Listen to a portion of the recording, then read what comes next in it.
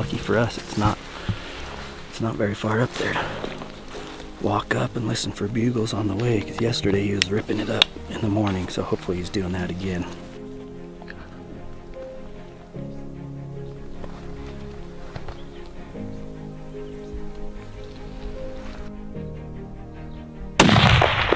Got him.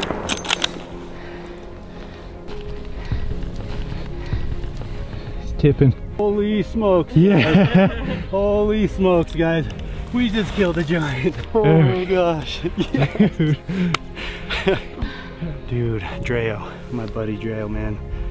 He made this whole hunt happen. None of this would have happened without Dreo. So I gotta say thanks to Dreo, man. Opening day. Plan worked, scouting worked. Dreo knew where this bull should and would show up, and